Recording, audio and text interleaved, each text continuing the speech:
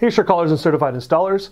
Today we're talking through all the solutions that can improve weak cellular signal for small, medium, and large buildings. Let's get to it. It's been 30 years since cellular was introduced, and many of us are still struggling with poor cellular reception. And with 5G nearing deployment, predictions suggest in-building coverage could actually get worse. There are three main solutions that can help those of us who are using cellular devices inside of buildings. Those are Femtocells, distributed antenna systems or DAS, and signal boosters. Femtocells are the go-to solution for many carriers whose customers struggle with in-building cellular connectivity. In short, these devices resolve the issue by creating a hotspot in your home that backhauls to the internet to allow you to make calls from your mobile phone. A few key elements of a Femtocell is, first, they're specific to one carrier. Second, they allow as many as 4 simultaneous users. Third, they come with a monthly fee. And fourth, they tend to cover small spaces of 1 to 2 rooms. We typically suggest these for very small spaces that have no outside or nearby signal, but have access to reliable internet.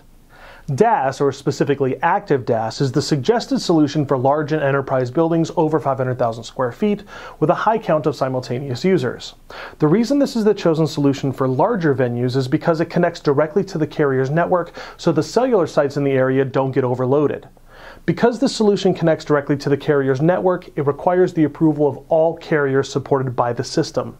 This can be very expensive and time-consuming, which is why active DAS is most often the in-building cellular solution of choice for very large buildings. Signal boosters, which are classified as passive DAS, are the most common solution for buildings between 5 and 500,000 square feet for reasons of cost, flexibility, performance, and turnaround time for installation.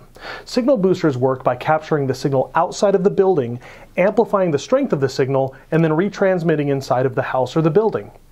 If only I had one that I could show you. Signal boosters are carrier agnostic, which means they'll work across all 5 bands to cover all frequencies used by all North American cellular providers. That includes AT&T, Verizon, Sprint, T-Mobile, Telus, Bell, Boost Mobile, SaskTel. Well, you get the point. The cost of these solutions can range from a few $100s for a small to average size home or office to just over $1,000 for larger buildings. Installation for a small home or office can be completed by a do-it-yourselfer in just a few hours, and a certified installer can install the systems into a mid-size home or office in 1 day, with larger buildings completed in under a week's time. If you have no outside or nearby signal, the signal booster will not be the best choice for you. On the other hand, if you have a usable outside signal and need coverage for multiple carriers, or need a cost and time-effective solution for a building between 5 and 500,000 square feet, a signal booster will be a great low-maintenance choice. If you found this video helpful, be sure to like, comment, and subscribe. And also check out one of these videos for more information about similar topics.